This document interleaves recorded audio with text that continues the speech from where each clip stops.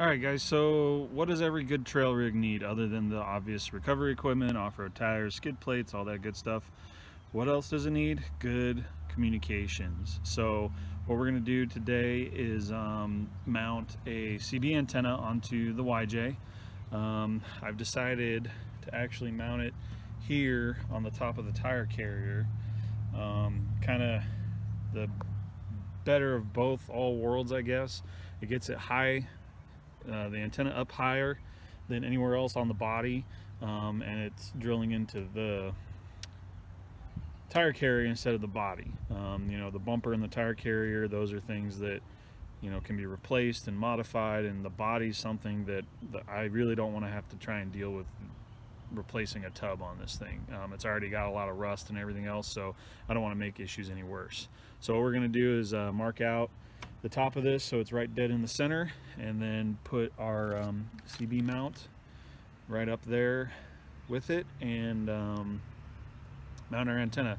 Now this will be part of a series on installing CBs. I am no expert by any means on HF communications or CB antennas, whatever you want to call it like that, but I done some research. I've installed a couple on my own vehicles and they work. So if you have any suggestions or tips on something you've seen that I've done wrong or that I could do better, feel free to leave a comment.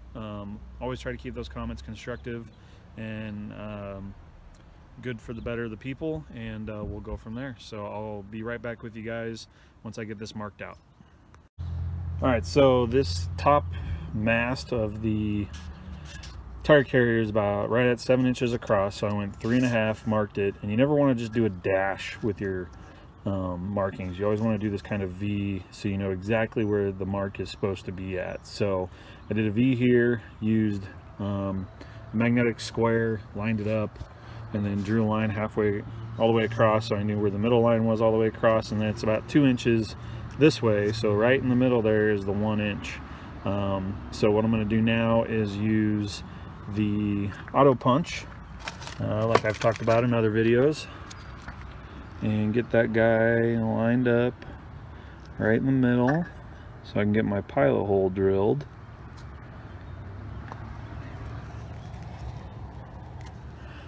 And press it down. I always like to do it twice just so I get a nice clean bump and a little mark there. And now we will start the drilling process.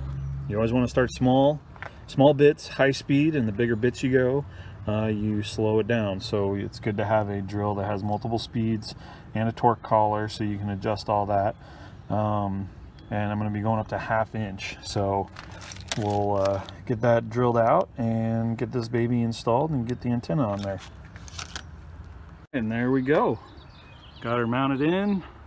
Nice tall classic whip style antenna.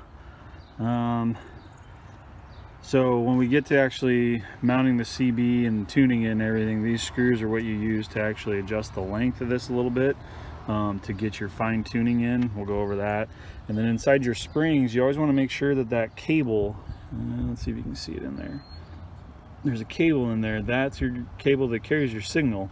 You always want to make sure that that's still intact and in decent shape, which looks like it should be. Looks like it's still intact, so we'll find out though when we finally get to hook up a CB. So I got this mounted here. You got the adapter, the isolator sleeve, a lock nut and a washer, and then the coupler for the cable down here.